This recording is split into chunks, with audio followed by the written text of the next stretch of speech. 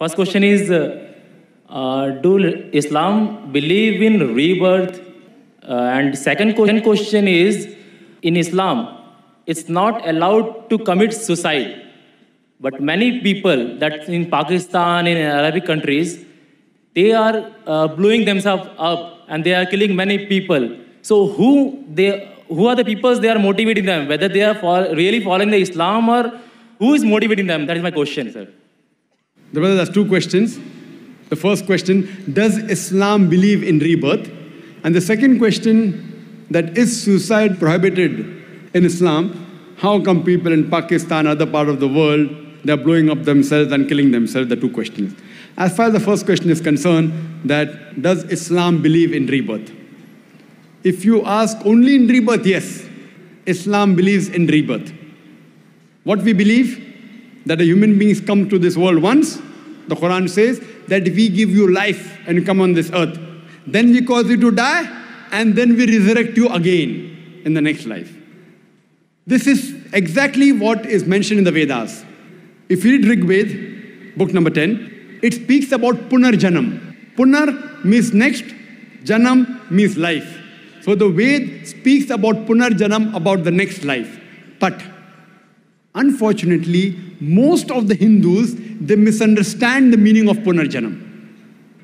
Punar means next, Janam means life. We believe in the next life.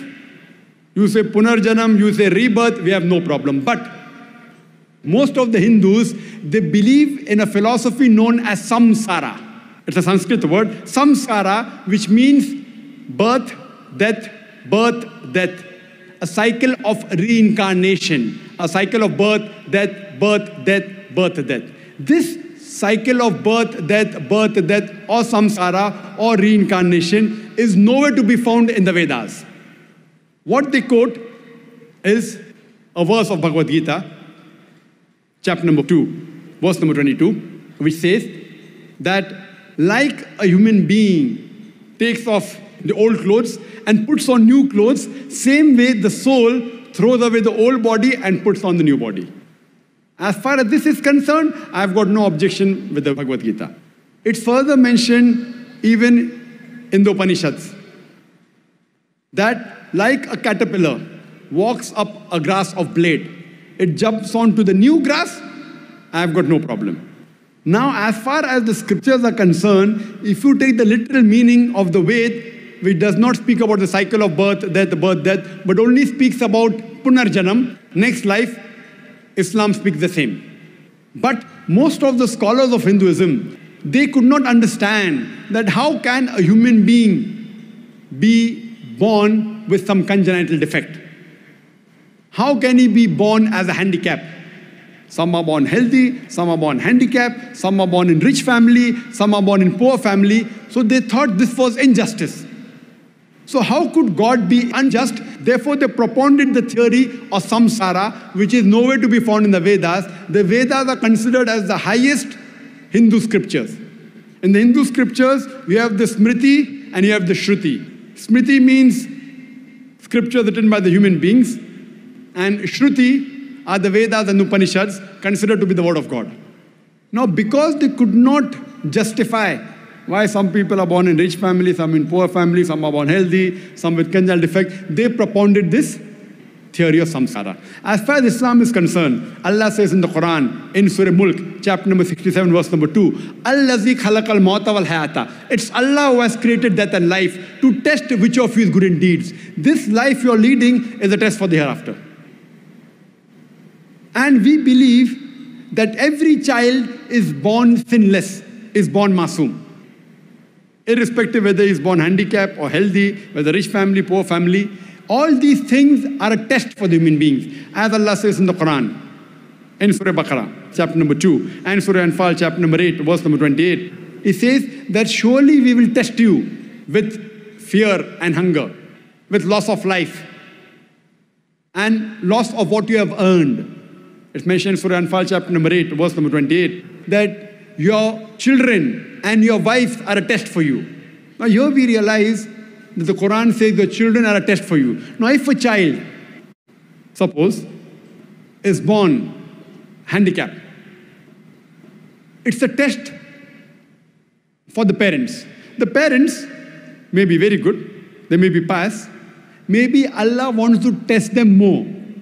After giving them a child which is handicapped, yet do they have faith in Allah or not? It's a test.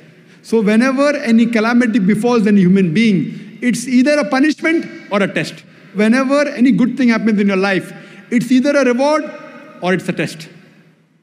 That does not mean if something bad happens, it has to be a punishment. It can be a punishment, it can be a test. If something good happens in your life, it can be a reward or it can be a test. So here, Almighty God is testing the parents that do they have faith in Almighty God. So if a handicapped child is born, the parent may be an average Muslim, and if he says, oh, why my child only has to be born handicapped? Why my child has to be born with a congenital heart disease? Allah is testing them. The people who are good Muslims, they'll say, Allah has destined, no problem, yet we thank Allah subhanahu wa ta'ala. And more difficult the test, more higher is the reward. To pass a simple graduation of BA is easy. But to pass MBBS is difficult. The moment you pass MBBS, in front of a name you get doctor, DR full stop. Higher status. Examination is difficult, the honor is more. So Almighty God tests different people different way. The child that is born, what the Hindus said, the Hindu scholars, in his previous janam, in his previous birth, he did a sin, therefore he was born handicapped. They didn't have any other justification. If you do good deeds, then you are born healthy. So what the Hindu scholars, they propounded, that every living creature, it keeps on changing. According to them, the universal brotherhood in Hinduism is, all living creatures are your brothers. So sometimes you are born as an animal, sometimes as a bird, sometimes as a rat, sometimes as a cockroach, sometimes as a human being. And the human being is the highest level. And you're born as a human being 7 times. So they came with this philosophy because they could not justify why a child is born rich or poor, handicapped or healthy. Similarly, for a person who's born poor, it's a test for him. For the rich people, he has to give zakat. Every rich person who has a saving of more than a nisab level, 85 grams of gold, he or she should give 2.5% of that saving every lunar year in charity. For the poor person, for him, he gets full marks in zakat. He's poor, so he has to give no zakat, 100 out of 100. But we say, arey, garib aadmi, poor man. Poor man. Poor man, he has got 100 out of 100 in zakat. The rich man, if he gives proper zakat, he may get 100 out of 100. He says, okay, fine, I have got so much wealth, this part is exempted from zakat. He may give 50% of zakat. So he'll get negative points. He may not give zakat at all. So imagine, suppose there's a questioner. There's a question in a question paper which is very easy. Should you be happy or sad? So when a person is born poor, actually in zakat, he gets 100 out of 100. Therefore, beloved Prophet said, it's easier for a poor man to go to Jannah than a rich man. But we say, garib aadmi hai, poor man. How sad. Not sad. 100 out of 100 in zakat. For the rich man, he has to give charity, he has to give zakat, he has to give donation, he'll be accountable for his wealth. So what in Islam, we are born in this world once, and once is sufficient. Once we die, we are resurrected on the day of judgment. You want to call it rebirth, I've got no problem. You want to call punarjanam, I've got no problem. We say life after death. But surely, if I agree with you for sake of argument, what the Hindu scholars propound, that sometime you're born as an animal, sometime bird, sometime human being. I want to ask you the question, brother. In this world, as every year is passing on, is the population of the human beings increasing or decreasing, brother? Increasing or decreasing? Increasing. Very good. Is the sin in the world increasing or decreasing? I can't hear you. Increasing or decreasing? Increasing, sir. Sorry? Increasing. Increasing. Human beings are increasing and every sin is increasing. If I agree with the philosophy of Hindu scholars, more the sin increases, the population of human beings should decrease. So therefore, I believe in going to the higher scriptures, Vedas. When I talk, which I had given the talk earlier in Chennai, during the first peace conference, that was in 2004, similarities between Islam and Hinduism. And there, I showed and compared that even in Veda it speaks about one God, no idol worship, and everything. So what is common between the scriptures we follow? So this, the cycle of samsara, birth, death, is nowhere to be found in the Vedas. It's the philosophy of the Hindu scholars to justify, because they could not justify why human beings are born poor or healthy, which I've given you the answer in Islam. As far as the second question is concerned, that is suicide haram in Islam, is it prohibited? If yes, then why do people commit suicide? Is somebody instigating them? Suicide bombing? The Quran says in Surah Baqarah, chapter number 2, verse number 195, that do not make your own hands the cause of your destruction. So according to the Quran, committing suicide is haram, it is prohibited. So as far as committing suicide, it is prohibited. As far as killing any other innocent human being, the Quran says in Surah Ma'idah, chapter number 5, verse number 32, that if anyone kills any other human being, whether it be a Muslim or non-Muslim, unless it be for murder or for spreading corruption in the land, it is as though he has killed the whole of humanity. And if anyone saves an human being, it is as though he has saved the whole of humanity. So killing any innocent human being, whether it be a Muslim or non-Muslim, it is prohibited in Islam. So if anyone, whether he puts a bomb without killing himself or with killing himself, if he kills an innocent human being, it is prohibited. So as far as killing innocent human being is concerned, it is prohibited.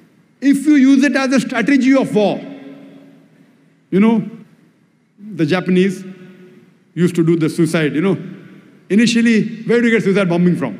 According to a professor who wrote a book, Dying to Win America, he says that the first people who did suicide bombing were the LTT, Tamil Tigers. But yet the blame is put on Muslims. I don't know why. It's the media. Have you ever heard of any Muslim doing suicide bombing? It was first the LTT, and then the Americans, and maybe some of the Muslims, black sheep may have picked up, but who were the originators? But yet when suicide bombing comes, the terrorists are labeled as Muslims.